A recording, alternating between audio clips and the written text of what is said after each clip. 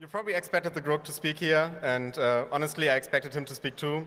But 2 days ago, I inherited his talk, so bear with me that I don't have any live demos or free accounts to give away.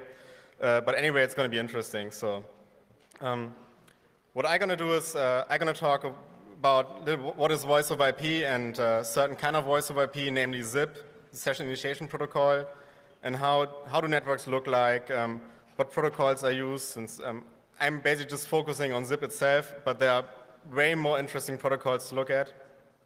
And eventually, yeah, some conclusions, but the main thing would just be ZIP-based attacks. And what is VoIP? VoIP is generally considered really cheap, both for the industry. Like if you're an ISP, you don't have to run both a PSTN network to carry PSTN calls and your IP network. You just do your PSTN calls on your IP-based network, so you save one whole network setup. And from an end-user perspective, it's cheap, since users just won't switch to voice over IP if PSTN is still cheaper than voice over IP. So it's in production use today.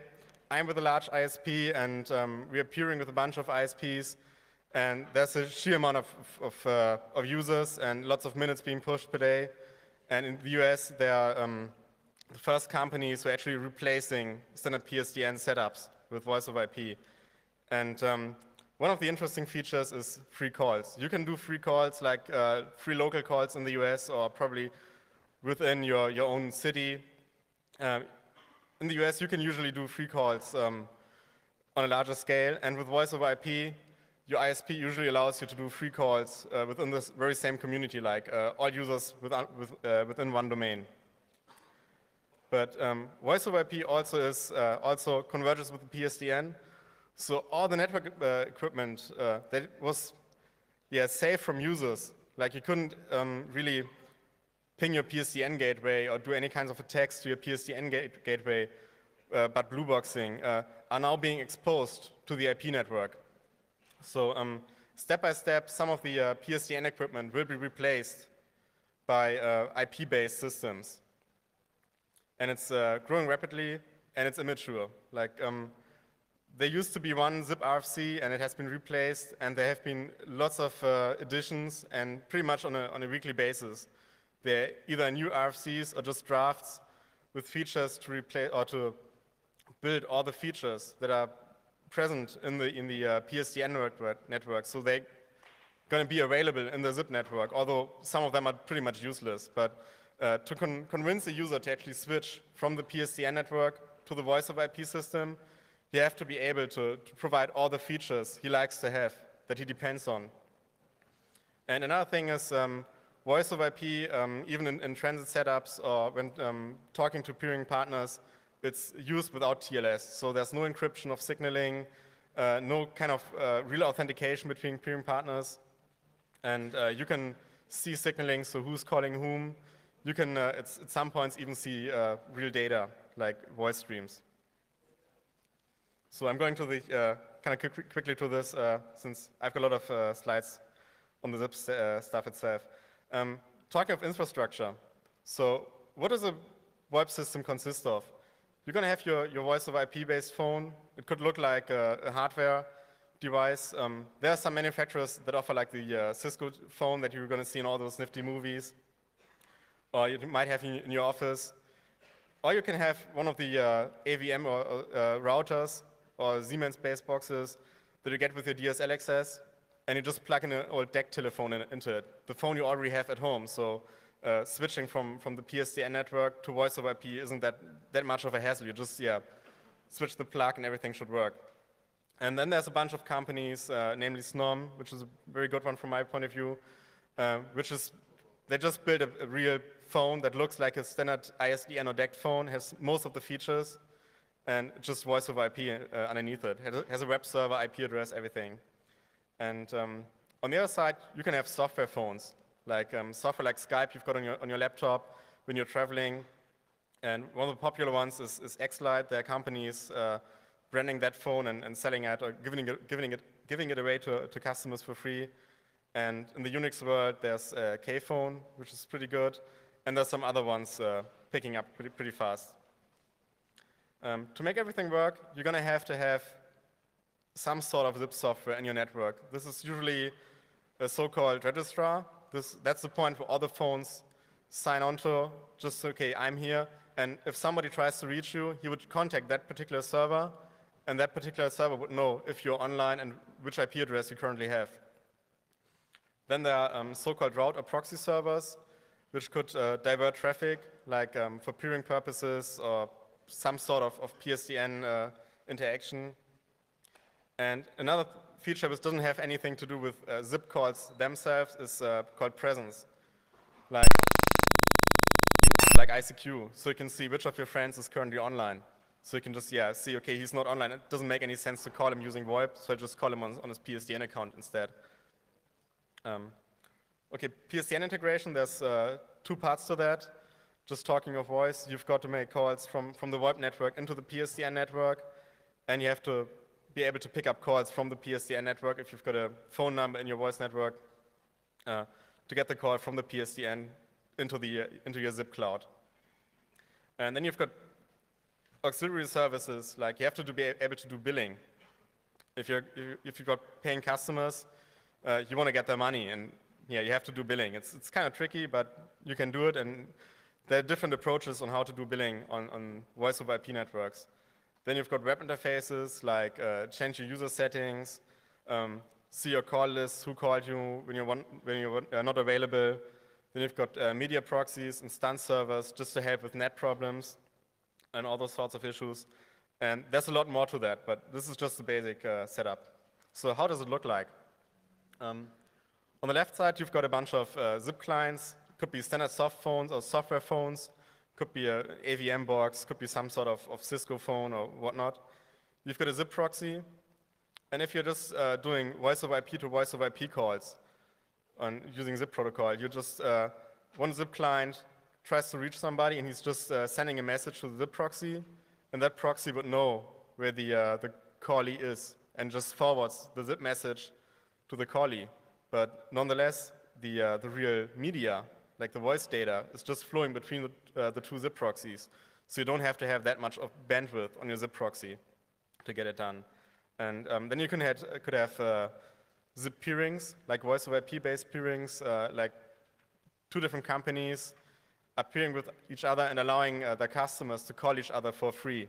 So you're going to have a second zip proxy in that route. So if you're calling somebody at a different zip ISP, the call would be directed to your own zip proxy, and that zip proxy would know, okay, that phone number you're trying to reach is connected at a different zip proxy. So he just forwards on the message to the other zip proxy, and the other zip proxy would know where to push the packet to actually place the call.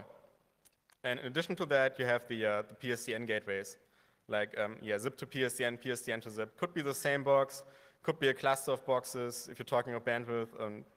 Doesn't really matter.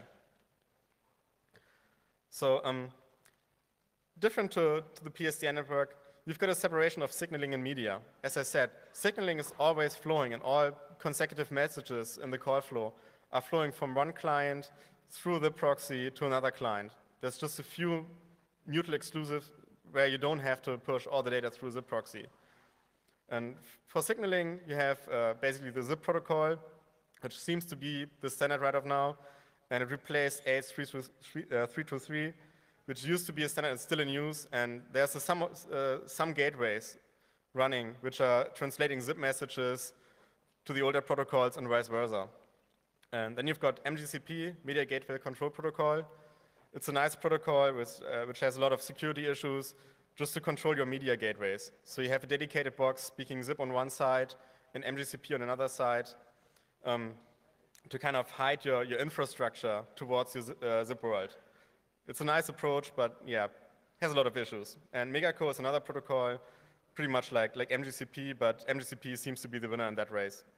And then you've got Skype, which is proprietary, but still a signaling protocol. And there's hardly any interaction between Skype and zip. Some people try to do Skype with zip or otherwise, but we're not supporting Skype. And I can't see any widespread support of Skype in any commercial zip networks. It's just another company, and they are making money, and you want to make the money anyway. So there's no reason for you to peer with Skype. And media is another thing. Media is usually RTP, like real media stuff, real-time protocol, and you've got different codecs in there. You can do audio, you can do video. There's even a draft to do text over IP. It's called text over IP, so it just allows you to push data, random data between two boxes using zip signaling. It sounds funny, but it actually makes sense, since with zip and all the net helping stuff and media proxies, you can traverse a lot of net boxes and firewalls. You won't be able to get through without having stun and all those protocols in first place. So having zip and all the aiding protocols, you can do direct connections or indirect connections between two boxes that won't be able to speak to each other without having zip and stun all those protocols in first place. So that's interesting. And okay, since I'm gonna focus on zip, not MGCP in this talk, just to get an overview on how the whole thing looks like if you're using MGCP. This is just zip. So if you've got a zip client and doing a PSTN call, you're gonna have your zip client talking to your zip proxy, and your zip proxy is forwarding your packets on to your PSTN gateway. Your PSTN gateway could be a Cisco access server, could be an asterisk, could be some sort of IP speaking and zip-enabled router that speaks some sort of PSTN protocol on the backside. And in this scenario, your zip server would have to know all the access servers that are capable of doing PSTN calls, like the load levels, availability. Like if some gateway goes down, your zip proxy has to know, and you probably have to reload your configuration. And some zip proxies don't support reloading configuration on the fly. So you have a downtime on zip proxy just because one gateway failed. So you want to preempt that and might go with MGCP. So in that scenario, you've got an intermediate box called Media Gateway Controller, which takes all the zip proxy, all the zip traffic directed towards the PSTN and controls so-called media gateways. The very same Cisco access servers. I'm not sure about if you can actually use an asterisk box and control it using MGCP. Could be some sort of gateway. And the media gateway controller just hides your whole infrastructure for the zip proxy. So it's easier to administer, and you've got a lot of advantages like load balancing and all the stuff that your zip proxy can't just take care of, since you can't do load balancing stuff in zip on its own. So this really is interesting, but on the downside, having MGCP in the middle is hard, since you have to translate all PSTN features into MGCP messages and then into zip messages and vice versa, just to get like caller ID correct or some sort of PSTN features like hold or call pickup. It's hard to do. And another interesting thing is one of the sections of the MGCP RFC says, okay, we know that MGCP is insecure. Like, just read that sentence. They know it's insecure, and there's pretty much just three commands. It's create connection, it's modify connection, and delete connection. And the moment you're able to send MGCP messages to a gateway, you're controlling the gateway. You can divert calls, you can create new calls for free, and at that point, you're behind all billing issues. So if you're directly calling the gateway, nobody would know. There would be no billing ticket written, no nothing. So it's interesting to deal with that, and the Grok had a few slides on that, but I'm focusing on zip. So I'm leaving this out for this talk. So if you're interested in that, just get to me later on, and we could talk about that. So the main talk is focusing on zip. Zip has been specified in an old RFC and then been superseded by RFC 3261. And it's still very much the same protocol. It looks like HTTP.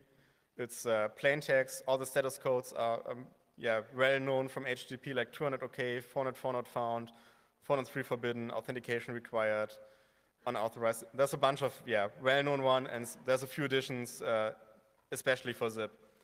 And it looks much like HTTP 1.1 environment variables that you can set, like for cookies or server names and all that stuff. And you've got pretty much key value pairs, like it's the from address, to address, contact fields. And much like in HTTP, you could have payload. You just say, okay, content length, that amount of bytes, and they've got that amount of bytes on arbitrary data. That could be mine encoded, could be just media information, all sorts of stuff.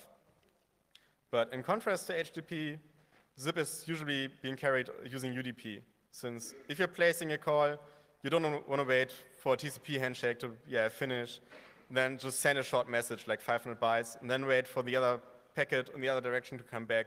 You just send a datagram, and if that doesn't, if an answer doesn't come back in a few milliseconds, like 500 milliseconds is the standard time on the RFC, you just retransmit the same packet. So using UDP, which makes spoofing kind of interesting and easy, because you don't have to have the TCP handshake.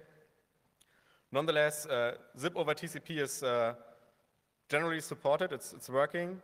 Although some clients just don't speak TCP, zip over TCP. But in some scenarios, TCP might help, since you don't have to care about retransmissions. You just send a packet off, and your kernel operating system underneath will just take care of the packet and make sure it arrives at the other side. So it's easy on that point. And then you've got TLS, it's transport layer security for TCP, which allows you to encrypt your signaling data, which gets interesting. But on the other side, all zip components have to be able to read your data to actually forward the call. So you have to decrypt it on every box. It might take some CPU. You might run into licensing issues if you're running Cisco gateways and whatnot. Another interesting thing is DTLS. I just came across this a few weeks ago. It's TLS for datagrams. So it's UDP-based TLS. So you have all the benefits you have with UDP, but it's still encrypted.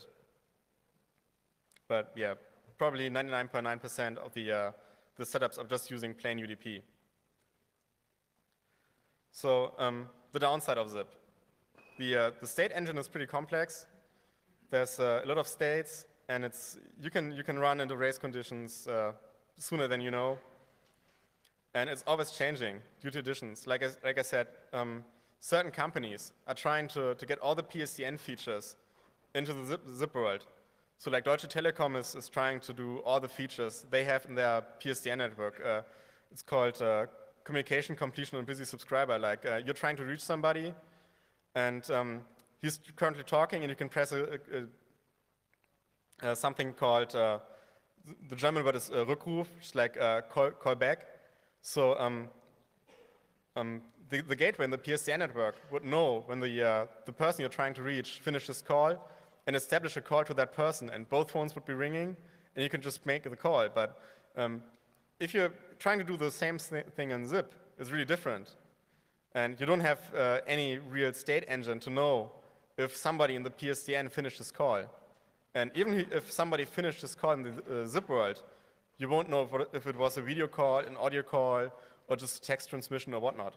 So it's hard to do, and companies are paying others to get additions into zip, and they're publishing drafts, and they're implementing drafts, not RFCs, and it's hard to follow. Like from an implementation point of view, you have to do a complete implementation. Like usually you would do it the easiest way, like no white spaces, everything is case insensitive, but nonetheless, if the RFC says, okay, the expire header should be written with a capital E, you're usually writing it with a capital E. But some clients are writing with the lowercase e, and some zip stacks don't recognize an expire header, although it's conforming to the RFC with the lowercase character in there. So one of the worst stacks we've seen sent everything in lowercase, and it wasn't really bad, but on the other side, we had another stack who just didn't understand lowercase header names. So from other headers it passed, there was just 2 lines remaining from like out of 20. So there was no way to make a call between those clients. And it's we're fighting on this all the time, and there's pretty much no way for us to do it, but encourage vendors to write stacks conforming to the RFCs and accept all different ways of writing. Then there's different ways of doing things, like route headers. You can do multiple headers underneath, or you can make a list and append to lists. And this is really bad, since for a zip message to find its way back to the sender, you just revert the list. But if you've got a mixed thing of a list of headers and a list that actually contains lists of headers, it really gets troublesome. So sometimes packets just don't arrive at the sender, and you won't be able to make a call. So what's available in the open source world? We've got lots of different stacks. Some stacks are just good enough for a simple client to do calls or just good enough for testing. One of the better ones is libozip. It's really good. You can write clients, or you can just do simple debug applications, like use libpcap to capture all your traffic, feed it into libozip, and actually make libozip parse your zip messages and find bugs or just record things. Exozip is another library. Reciprocate is a well-known library by a company or federation called Zip Foundry. It used to be the first real zip stack, and they are trying to implement all the drafts. It's kind of the reference implementation. And then there's libdissipate. I never played with that one.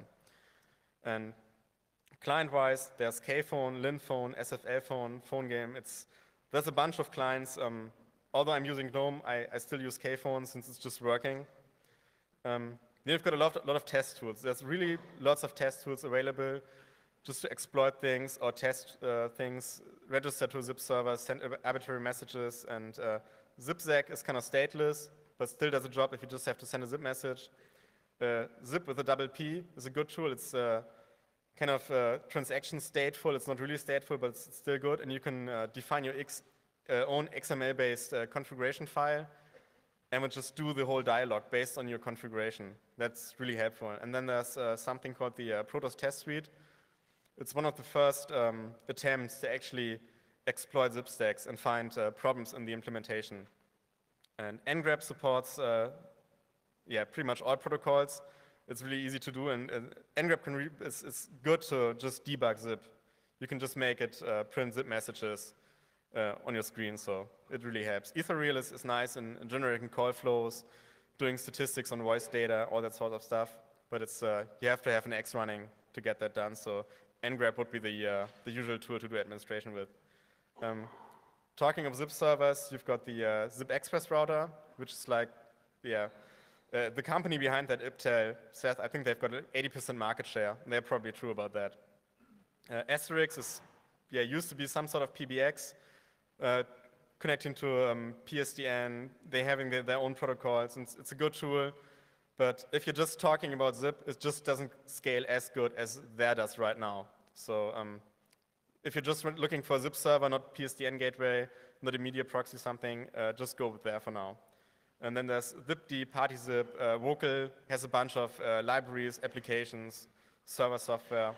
There's everything out there. I've got on one of the last slides, I've got a link to a website that lists all the software and has all the links to the websites.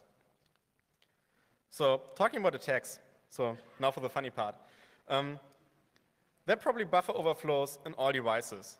I expect that there have been buffer overflows in almost everything, and from what we've seen, there are usually buffer overflows in most even the better ones, like zip proxies, Cisco gateways, clients, anything. It just starts with like, you're converting all numbers that you might have in memory to plain text, and on the other side, you have to pass that particular number and put it back into memory. And you're just writing a number that's like larger than 2 to the power of 32. And if you're trying to push that into a 32-bit integer variable, you're going to have some sort of overflow, which regarding to the zip RFC might result in negative expire times. Like you're registering a zip client to a zip server, but the expire time says, okay, my entry expired like 700 years ago. So you can have a lot of fun with that. And then you've got race conditions. ZipStack is very complex, and in order to have a really working dialogue, before you can send the second packet, you usually have to make sure that the first packet arrived at the caller and the first acknowledgement from the caller got back to the sender, so you know the whole path. Otherwise, you might run into issues. Like you've probably seen it if you're trying to cancel a call, you punch in a number, okay, it's a typo, so you just canceled the call, but it might still ring at some random phone you don't know. So that's some sort of issue. And another thing is, signaling is being pushed from your client to a zip proxy, probably onto another bunch of zip proxies, and then to the callee. But if the callee picks up, he sends a message back, okay, I picked up. But at the very same point, he's starting to send media he might actually be sending media before he picked up your call. Like if you're calling somebody on a German cell phone, you're hearing the ringtone from the PSTN network, or some companies are allowing you to play some custom ringtone, like the latest charts entry, whatnot. So that's so-called premature media. And even if you're working regarding the RFC, you're connecting to a call, and the zip message that you're getting connected is sending back to the caller. The media might be at the caller before the first acknowledgement arrives, since media is being sent directly from client to client, but signaling has to traverse a lot of zip proxies on the way. So there might be issues with that. The most obvious ones is getting ICMP unreachable messages, since the UDP port is not open yet for the RTP data. But on the other hand, you might be able to just push RTP data into a client, and the client just plays RTP data, arbitrary audio you want the client to play, without having to actually do something. So that's kind of bad. And yeah, signaling. That's a so-called read and write packet, which allows you to change the codec while placing a call. Like you're figuring out, okay, the connection is not as fast as it could be. We're getting a lot of delay or something. You're just changing to a better codec that has lower bandwidth consumption, lower delay, whatnot. And that allows you to change the codec, but on the other side, it still allows you to redirect media, since you can change the IP address the ITP traffic is directed to, or just support. And another thing is alert info header. It's interesting. You can change the ringtone. Like you can add an alert info header field to your outgoing zip and write, and say, okay, please use this ringtone in the phone. And although you've muted your phone, some clients still play the ringtone. And one of the interesting things is you can append an HTTP URL with a WAV file that's going to be played on the customer phone. So if you want to spam voice over IP customers, it's called SPIT, you just have to put a web server up, put a WAV file on it, and just try to make calls with the alert info header. It might work. Media RTP. It's not really zip signaling, but there's lots of stuff that can be done with RTP. You can inject media. Like clients are usually expecting media to come in once you're connected. But before you're connected, some gateways play a ringtone, and that ringtone is going to be played on the client. It could be like a just cost announcement, like this call is going to be charged you with like 10 cents per second. So that's called premature media. And if premature media is not used, you can play your own, or you can try to replace the media stream that's being called with something else. Like you can obviously do that later on, but if there's no premature media, you don't have to get rid of that in first place. So it's easier to do split in premature media. Or you can do spoof receiver reports. RTP has something called, it's a control protocol, RTCP, and allows you to send, if you're sending RTP media to a client, the receiver report is from the receiver, obviously, and contains information about the quality, like delay, jitter, if there's any packet loss in something. And honestly, since we're dealing with so many net issues, most of the clients are not sending those packets at all. So what's going to happen if you just send RTCP packets saying, okay, the voice quality is so bad, you just have to change the codec. And at some point, the caller might say, okay, we've got 90% packet loss, huge delay, you just tear down the call. Just it doesn't make any sense. So you might be able to tear down calls just by injecting one RTCP packet saying the voice quality is really bad. There's lots of tool to do that, and also there's lots of tool just to record data. Etherreel is capable of doing, of reconstructing WAV files from RTP streams, or you can just divert traffic, so you can easily sniff traffic. That's another interesting thing with RTP. But yeah, now back to the VIP side. Billing evasion. At some point, it doesn't make sense to try to get free phone calls, since ISPs know how to do authentication. They actually have a look at what's happening on the network. But nonetheless, you can try to exploit the system and make a phone call and let somebody else pay for it, or just try to shorten the call. So this usually has to exploit ISP-related features. What ISPs are doing in communication within their zip network is appending some sort of prefixes or private headers in their zip messages, so they can identify a particular client or zip packet on another gateway. So if I want to know if some packet is coming in from a zip peering partner, at my first kind of firewall host, I would just check the packet. It came in from a zip peering partner. But so I can later on another host see, okay, it came from a peering partner, and perhaps not do authentication. But some ISPs are probably not checking if somebody else just faked that header and just appended a header saying, okay, I'm coming from a peering partner, and I don't need to do authentication. So there are probably ways to append your own headers, and the group had another interesting thing. They can just set your caller ID just by using a private header that's not being used in any RFC. But you're still seeing the header since you're getting the zip messages back from that ISP, and they didn't care about deleting the header when it left the network. And you can still try to get free calls. It's, from my point of view, it's getting harder, and it's not that easy to get with based on zip. But as I said, you can just get around zip and just use MDCP to get free calls. You can just create a connection and say, okay, just get me the media to my IP address. That's all you have to do. Or you can hijack equipment. Most of the zip hardware actually has web interfaces. Like if you got a Cisco or SNOM phone, it has a web interface to do the configuration, since you don't want to punch in numbers on like hex digits or alphanumeric characters on a dial pad. It just doesn't work. So you have a web interface, and you just log into the web interface. There might be a default password or no password. And what you can usually do is either just get the account information or just initiate a three-party call. Just make the phone, call somebody you want to call, and on the other line, call you, and just connect those two. So the call would be flowing to that particular phone, and that particular guy is paying twice for the call, but it works. So yeah, just there's a lot of Google docs like these things that you just have to type into Google to get all the IP addresses of Cisco phones, SNOM phones, AVM routers, Siemens routers, all that sort of hardware.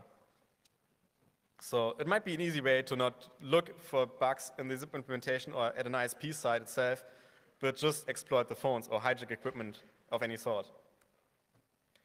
And yeah, zip spoofing. So if you're trying to do free calls, you have to spoof packets.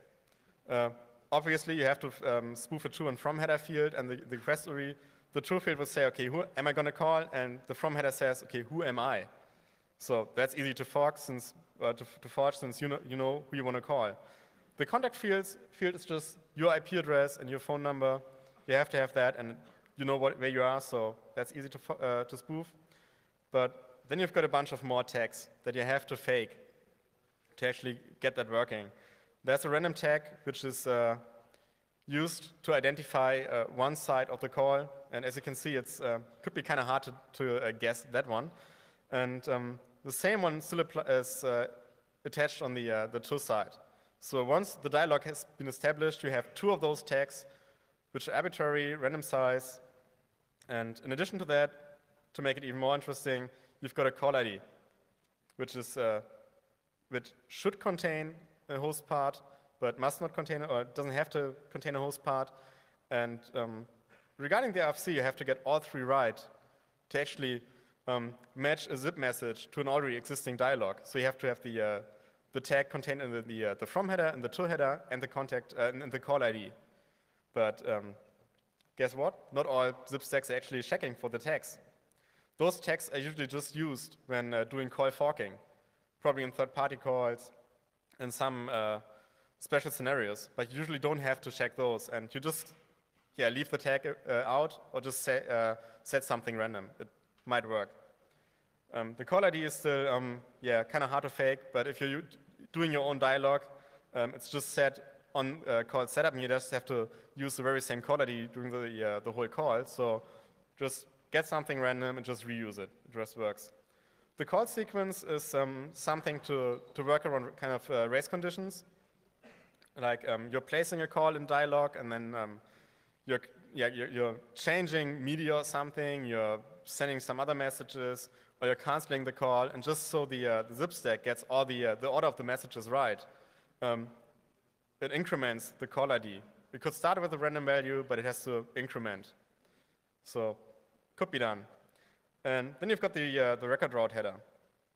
You have to have the record route header at some point if you have to make sure your packet goes the right way. But yeah, usually you can just leave it out and let the first zip proxy take care of routing your zip message. The F tag is so-called feature tag, which in this case doesn't only look like much the same, but is the same. It doesn't have to. It could be different, and you can encode features like what your zip client supports. So you can set a random thing, and I've never seen a zip call fail since due to a wrong F tag, so just leave it out. As I said, it's hard to guess all values, but luckily, not all devices are checking everything. So if you're placing a call to a zip network, to a PSTN network, and your zip proxy might forward on a packet, but if you're changing the way your packet looks like for consecutive messages, like for the buy or the cancel to tear down your connection, and just change it so your zip proxy does understand it, and your access server does understand it, or probably your access server doesn't understand it at all, or some billing site doesn't understand it, or the government doesn't understand it, it might be lost on the way. So you might be able to do a nifty exploit on that. There's lots of things you can do, like make calls disappear from call logs, like websites and stuff, and you can try to hide from lawful interception, which I'm going to talk about tomorrow. And there's another thing, easy exploit I have on a few slides down, so just wait for that. And yeah, as I said, attacking zip servers on ISPs could be hard, but why not just attack devices themselves? Cisco supports something. If you've got a huge Cisco installation in your network and you have to do a software upgrade, you don't want to run through the office and reboot every single phone. You just at night send a zip message, say, okay, all the phones just reboot, get the latest software, get the new configuration. And the AppTrail Zip Express router actually has a command. We just have to add a contact field and make a Cisco phone reboot. It doesn't work on all versions. At some points, you have to have a TFTP server or HTTP server that has some version information saying, okay, the version of the firmware that you're going to load is newer than the version you already have running. So to actually convince the phone that it has to reboot and reload configuration. But it works in most cases. And AVM, a well-known German company selling lots of DSL routers, has everything much like Mozilla. Mozilla supports everything, but doesn't have a kitchen sink. So on the very same approach, somebody in a forum wrote, okay, the AVM box now supports everything, USB, wireless, everything. But it couldn't fetch my beer. So what AVM did was you just have to punch in --96*6*, and it will display a term called beer holen, like get me some beer, in your ISDN phone display. So there might be some more stuff of that within the firmware, and it's running. The box is running Linux, so you can just use strings to search for more of those. And at some point, it might be interesting to try to send some of those commands from the zip network and probably place a call to an AVM box and then replace your caller ID with beer holen, so nobody would know who's calling. So there's lots of stuff to do with DSL routers. Call ID, one of the most interesting things Greg mentioned, you're usually identified by your from tag, like the call is from in some so-called display name. It could be a real alphanumeric name, like my name, or it could be your phone number in some random format, and your zip URL, like your phone number you got assigned from your ISP. And you've got something called remote party ID. It's some sort of authenticated ID. Usually, your zip proxy appends a so-called remote party ID, which is your phone number, which is supposed to be displayed if you're doing PSTN calls, or if you've got some sort of zip device that supports remote party ID. It's an old draft, but most clients do support this. You can also do some of the PSTN features already with remote party ID. Like, okay, here's my phone number, but you can append a flag saying, okay, but don't display this on the PSTN side. But nonetheless, it would be carried into the PSTN network so that like law enforcement agencies or like your police department could see your phone number, or the fire department. They have to see who's calling. So it could still be carried into the PSTN network. And one of the later approaches is called peer-asserted identity. It's two RFCs which actually date behind the latest zip RFC. And that really deals with authentication. If you're appending a peer-asserted identity header, you have to make sure, you have to assure the identity of the caller and all those things. But if some ISP doesn't support the latest zip RFC or anything that came after the latest zip RFC, he might not support peer-asserted identity. He might never have heard of that. But you can just append the peer-asserted identity header to your zip messages. And the zip proxy would not filter that out and send it on to the PSTN gateway, and probably make the PSTN gateway display the number you wanted to display in all parts of the signaling. So just play around with that. Or as the group found out, you can set a header called setCallerID and make newphone.net display a random caller ID that you wanted to display without having to set from remote party ID or peer-asserted identity. And one interesting approach that German Spiegel picked up a few weeks ago was just spoof your caller ID from a zip-based network and call some random German phone or some random German cell phone. And since you're coming, you spoof the number you're spoofing would be the phone number you're calling. So on the PSTN network side, you're calling your own cell phone mailbox, your own voice mailbox. So you're being authenticated. Since you're calling your own phone, you want to listen to your own mailbox. You don't want to say anything, but you want to listen to the messages previously recorded. So you can circumvent authentication just by faking your caller ID. So that's an interesting approach, and it works. So as I said, that's an easy attack example just to work around billing.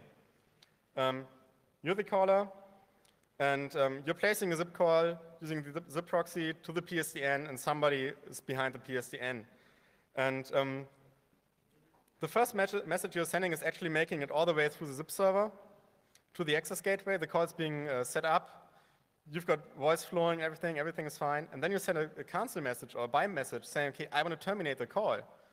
But you've got a so-called max forward setter. It's much like TTL in IP, and says, okay, that message previously kind of looped somewhere through the network and it expires on the zip proxy. So the zip proxy would still record that the packet arrived and record in the database, in the billing, okay, the call is being terminated. And it might make it to the access server, but then the access server would say, okay, it's expired. Max forwards is reached. I have to throw the packet away, and would keep the call open. So you can just shorten your calls. You would still have to pay for the call, but you can just shorten it. And as of today, there's no way or no easy way in the official zip source code to check for minimum value of max forwards on your first zip proxy. So this really makes sense to play around with. And voiphreaking.org has a bunch of zip-based billing setups. And if you just look up the mailing list and see which kind of companies are posting on the mailing list, you might see which kind of company is using which billing software based on the zip proxy.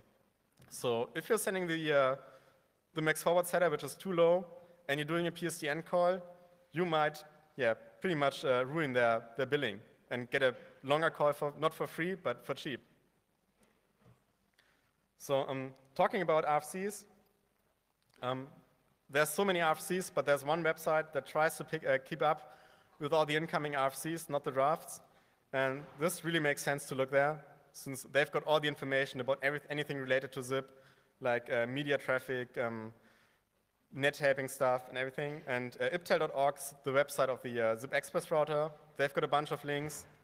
And if you're looking for open bugs, just look at Cisco. Cisco iOS supports zip. They've got a bunch of other zip-enabled equipment. They've got more coming up. And just use your CCO account and just see what's going on there and what's wrong and what kind of funny behavior some people saw in the past. And just see if you can actually use that for your own purposes. And as I said, web-info.org has a bunch of interesting just lists of zip software. So for your operating system, just a zip client, debugging tools, zip stacks, and how to get started. Onzip.org has a bunch of lists just for the zip express router. But I think it's kind of interesting since zip express router is probably the zip server you're going to deal with if you're doing anything zip in Germany or probably in all over the world. So that's usually the first zip server. So knowing that makes it easier to actually see what's really going on. So conclusions. Web is emerging and it's being in use, and people are replacing PSTN setups with their own VoIP systems. There are companies running voice over IP and especially zip-based phone systems instead of traditional PSTN systems in companies. And so now is an interesting point where you can actually access PSTN hardware that had been in place for like 20 years, and it's probably some sort of IP enabled. But nobody actually had access to that kind of hardware before, since it was hard to send some sort of signaling messages over your phone line. But now you can actually play around with all the hardware and all the applications like voicemail, billing information, media proxies, everything that's in use, and lawful interception is another thing. And TLS is hardly used, and it should be used even more, but from an ISP point of view, you have to have some hardware to actually do all the encryption and decryption, and it just takes some time to get it done. But if you're setting up your own stuff, yeah, have a look at TLS. And I've been focusing on zip, but MGCP is interesting. You don't have to deal with zip and billing and everything else, and probably not with lawful interception if you're just using MGCP directly. So have a look at that. There's even MGCP-based end-user phones, like hardware phones. They're just speaking MGCP, so you don't have to have zip. Yeah, so that's it. Any questions?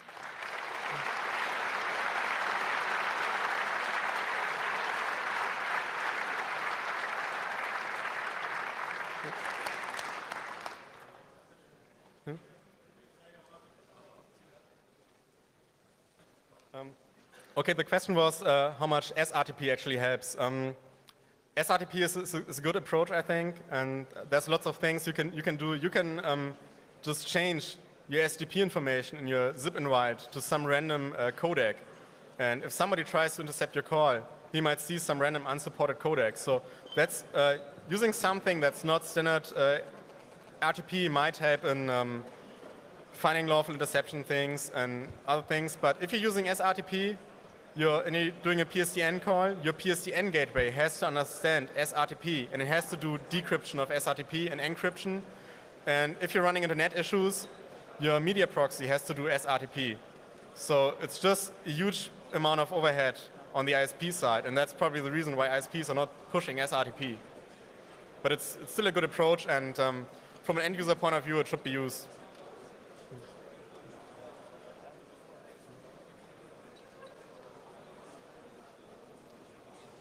Okay, thanks for your time then.